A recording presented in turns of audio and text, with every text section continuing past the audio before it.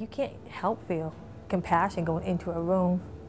You know, it's like, okay, you place yourself, what if that was you in that bed? You know, I try to smile, you know, maybe talk to them a little bit, you know, try to get their mind away from the situation. We try to spend as much time as we can with them, outside of just passing their meds. I think it's something we do a lot better than a lot of other places. Taking the extra few minutes that a patient and their family needs for reassurance. I listen. I've learned to listen.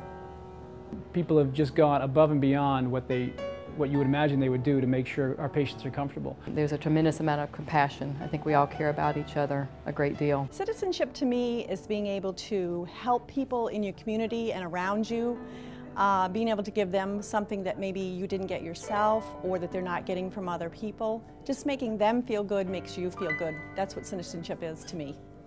When I think of citizenship, volunteerism comes to mind for me. I think as a rural community hospital, we have a certain obligation to give back to our community and have a good connection with them. I think of them as our extended family. You did your job, you did the best you could. It looks a lot better than it did when you first came in. I feel better leaving here at the end of the day than when I came in, definitely. They need to know that they can trust me as their caregiver. I would trust people in the hospital, outside the hospital, and I have on many occasions. We stress very highly truth and communication. If you can't be honest, you shouldn't be here. I guess it's a trust that's built over time with my patients. And it certainly wouldn't be as successful as it is if folks didn't feel as it was emotionally as well as physically safe space.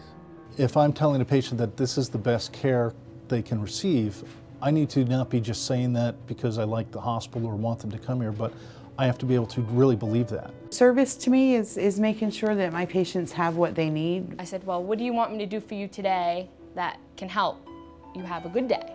You know, if it's my parent or my grandparent, you know, I'd want them to have the best service possible.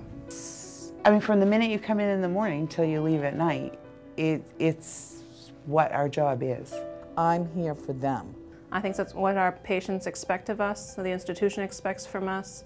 We have a staff here that cares about making sure that the care we give is the best care the patients can receive. It's not meeting the standard. It's not wanting to do just enough to get along. It's going above and beyond it. I need to know that I've come to work and done the very best job that I could for that 8.5 hours that I've been here. What you'd do if your own mother was in the room, you know? It makes me want to do more. It makes me want to go above and beyond what's expected of me. I always know that I have done the best that I can do for my patient and my family. And if I don't feel that way for any reason, I'm going to work harder the next day. Commitment means to me is giving 100% every day. It comes full circle. You help someone, they help back. I think of taking ownership for the patient, even though the patient's primary doctor is maybe in an office on the other side of town. When they're here in the hospital, they're my patients and mine to take care of. For me, it's just being here on time, being available if needed on, when you're not scheduled. Commitment means I try to come in a little early every morning. If I do well and I show that, my coworkers are going to strive upon that as well. I think long-term commitment to an institution where you work says a lot for the institution.